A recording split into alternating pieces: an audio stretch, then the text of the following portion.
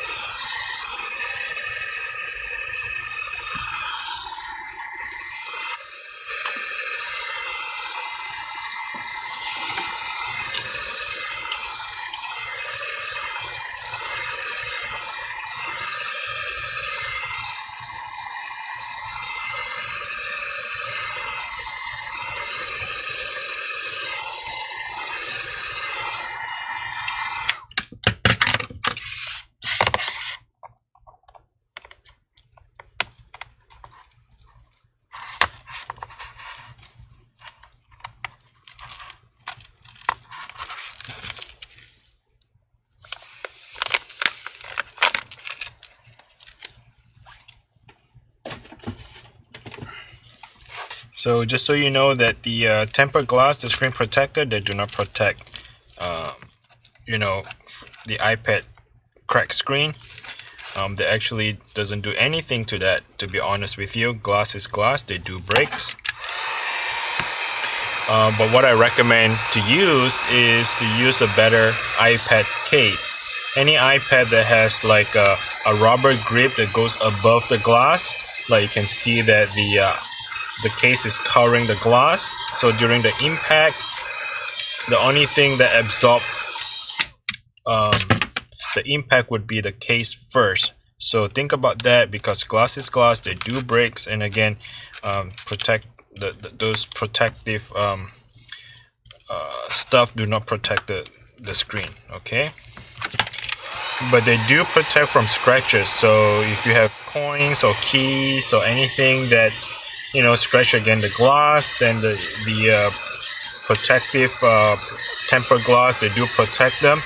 But the being cracked, the answer is no. Well, for some reason that this glass here is very sticky, and every time I try to open it up, it get more crack. So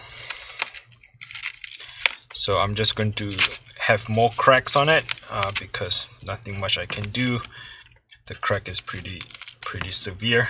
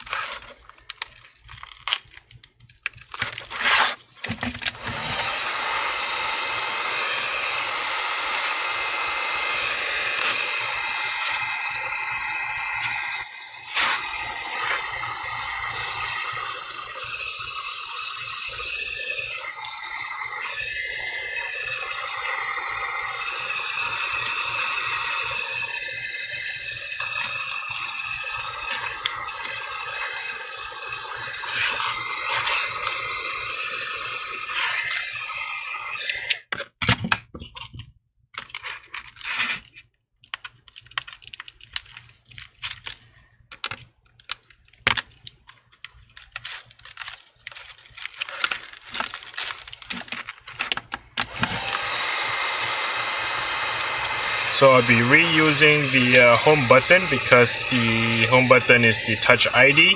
We need to reuse the original home button for the Touch ID to work. Just be very careful when it comes to the bottom part of it.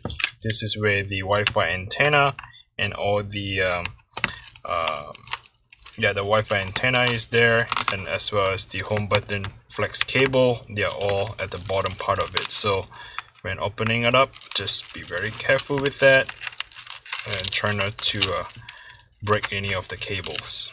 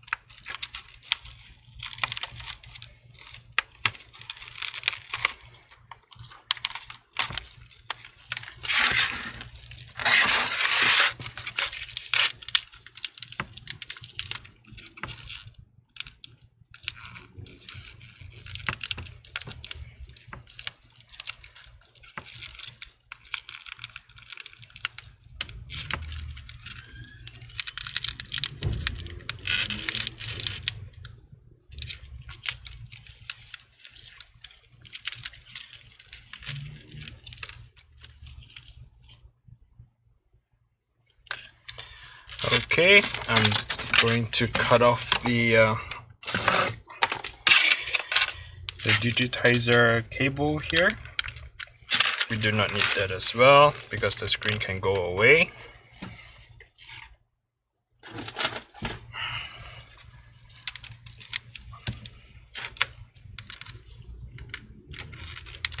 And of course you want to come back and clean up all this leftover broken glass.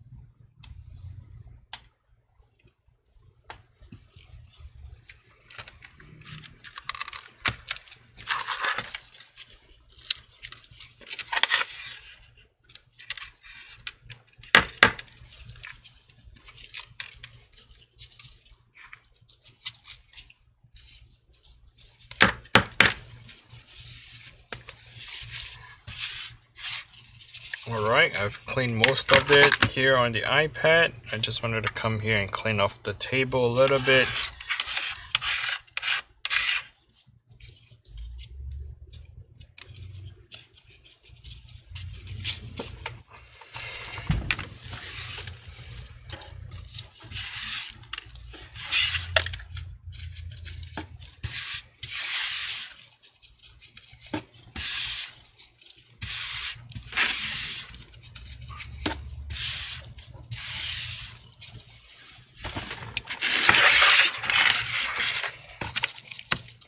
And again, you want to come back and clean the rest of adhesive that is still sticking onto the iPad.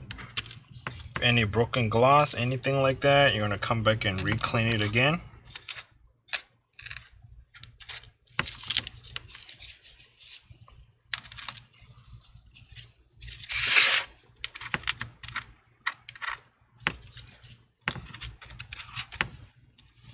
Alright, so let's jump right into the second part of it, is to remove the screws.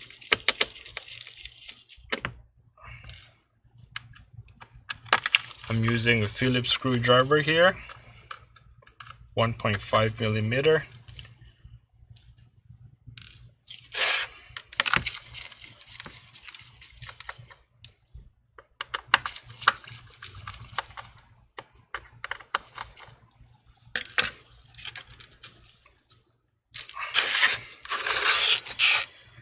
Looks like they have some kind of gel and glue holding down the LCD screen. I'm using a tweezer to go ahead and scrape off that little extra adhesive, like that little glue right there.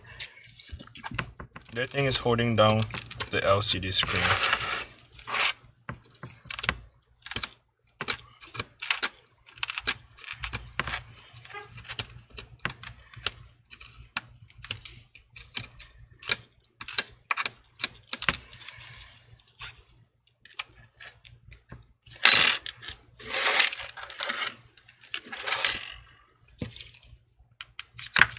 Continue removing the 3 screws that is holding down the bracket and the LCD screen.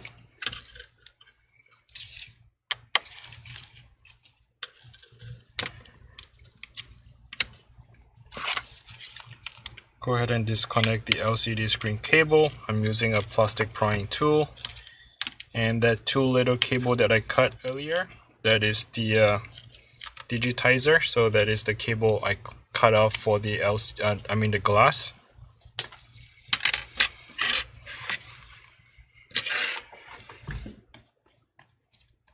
I'm here just cleaning off whatever leftover glass that is on the screen. Just clean that thing off for a second. Come back and shake off more of the broken glass.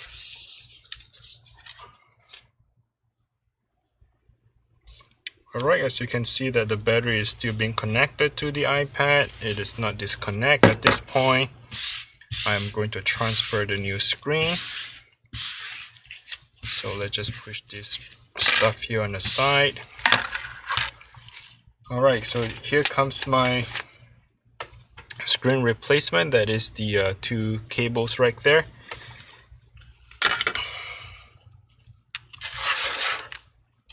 So take your time when you install that, because they are just like Lego. They need to be snapped on right on top of each other. You do not want to have any force to push it in, because once you bend the pin, the connector, then it's going to be very difficult to repair. Almost none. Take your time, align it, don't force it, don't push it fast, and I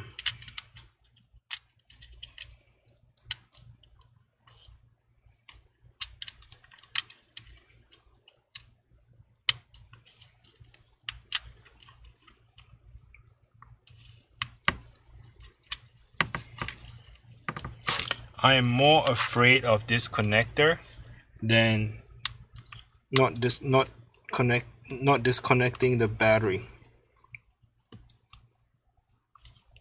Because once you messed up the bracket,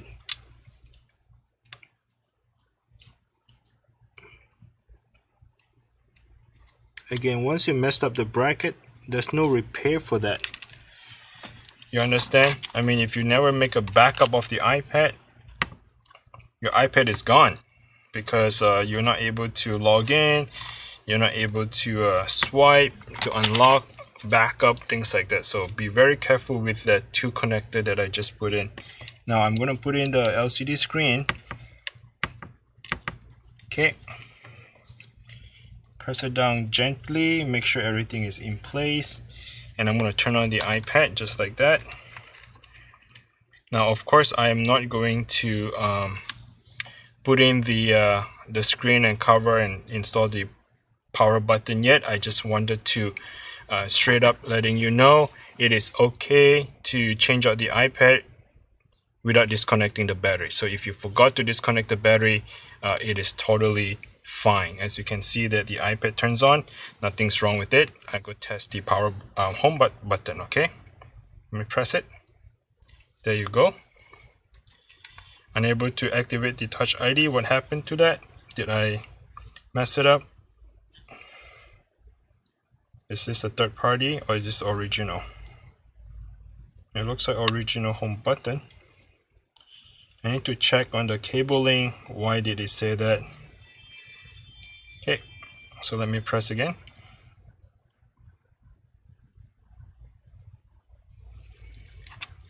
So not a big deal. I'll double check the home button just a second, and I wanted to make sure that the screen works.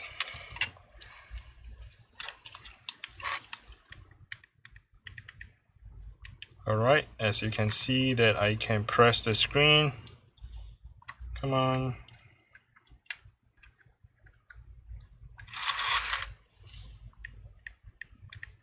I do not know the passcode. I just want to test it out. Some of the numbers here. Everything looks good. So as you can see, everything works. Touch work. So all I have to do is to put the home button back together, put the screws back in, screw up the screen, and that should be it. And then just install the screen all back together. Alright, so this video just to show that it is okay if you forgot to disconnect the battery, the iPad would be still a functioning iPad, nothing is wrong with it. But of course, if you remember to do it, disconnect the battery is the best option. Alright, thanks for watching. Bye now.